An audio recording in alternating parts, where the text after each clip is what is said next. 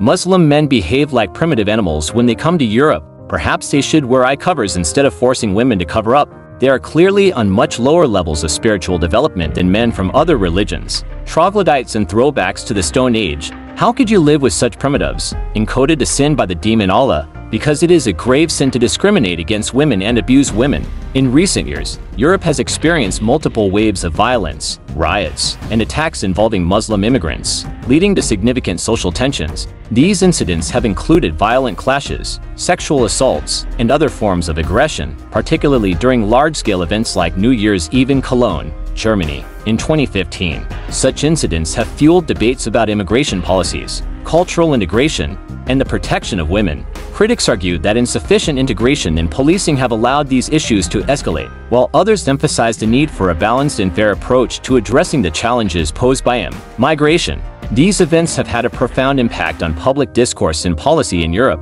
How can one coexist with individuals who appear encoded to sin, driven by a belief system that sanctions the subjugation and abuse of women? The demonization of women, endorsed by the teachings of a figure like Allah, as interpreted by certain extremist ideologies, results in a culture where grave sins such as discrimination and abuse are not only tolerated but often encouraged.